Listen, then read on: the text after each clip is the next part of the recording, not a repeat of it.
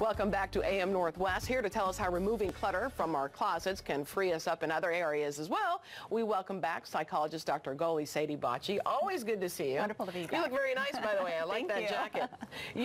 So what is the idea behind a curated closet?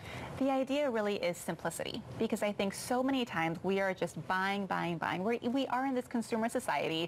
There's sales going on. There's a lot that can catch our eye, but suddenly we wake up and we go to our closet and there's nothing to wear. Right. And that's even though it's filled. It's filled to the brim, and yet we can't figure out one single thing that we really want to wear. Right. And so you solve it by, you say, stop shopping sales. That's a big one. So how do I get my deals then? That's not very helpful. Well, psychologically, we love the idea of a sale, right? I put out $100 and I get 10 different items, as opposed to maybe I get one high quality item. The thing with the sales, Helen, is that they're not always the highest quality, and they're oftentimes trendy items that we're not going to need as a classic piece. So what you really want to invest in are those classics. So a really good pair of jeans, a good blazer, slacks, things like that.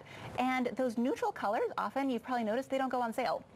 I'll find a pair of shoes that I really like, and the printed version is on sale, but the black and the nude usually is still full price. Oh. And so a lot of times we kind of get outsmarted by these sales. Yeah, so avoid those sales. Exactly. Yeah. Okay.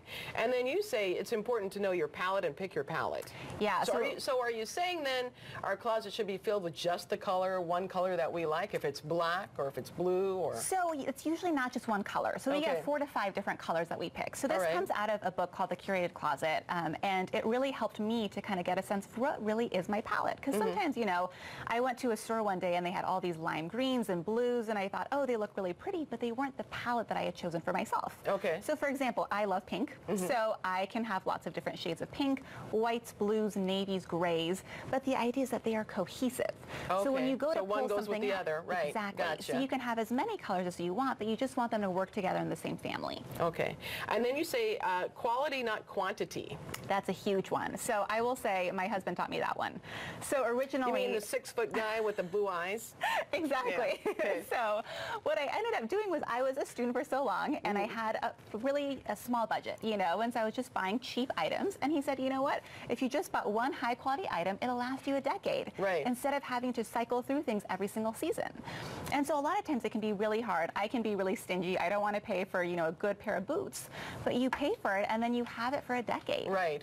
And well, it's kind of you buy a high quality, but it's that giving up that, I don't know, $400, $500. Now I've never even done that, but sometimes that's what those boots cost. It can, and really what it is too, though, is that you want the good material, so it doesn't always have to cost more. Right. What happens right now, we have a lot of these synthetic materials. So I remember one time I went into my closet and I said, everything is polyester. Right. I don't have any cotton or wool or real denim. So the idea is really you just want these good items that are going to last you a long time. Right. And usually they travel well too, I found out. They do, high quality.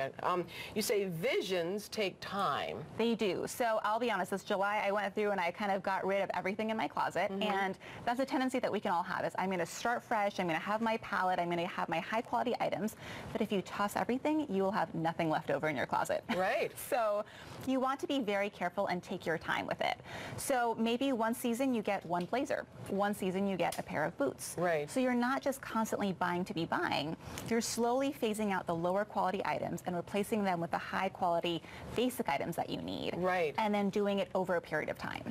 I've been doing this one thing where if I buy something, I have to get rid of something else in the closet. Because it's just too, usually you can find something, oh yeah, I'm not really wearing that.